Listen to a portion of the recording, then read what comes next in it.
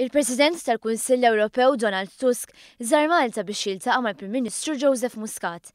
Fuq l-aġenda tad-diskussjoni kien hemm il-Libja u l-immigrazzjoni illegali.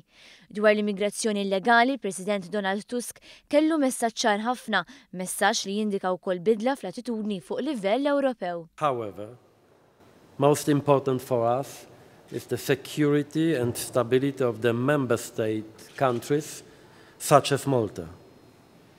We cannot open our doors to everyone, and therefore we have to act to prevent people from taking the decision to leave their homeland.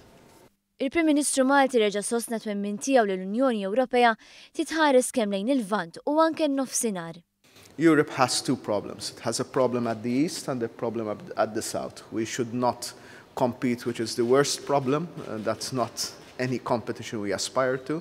We aspire just to have both scenarios on the agenda of the next few summits and the political agenda of the leaders. Miegħu qabel il-President Tusk li esprima wkoll il-fema favur il-ħtieġa ta' soluzzjonijiet ġodda.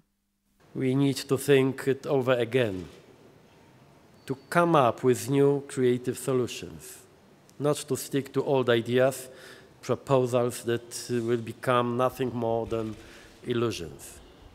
That is why I am here, to listen, to learn and to discuss what more the European Union can do in and for the southern neighborhood.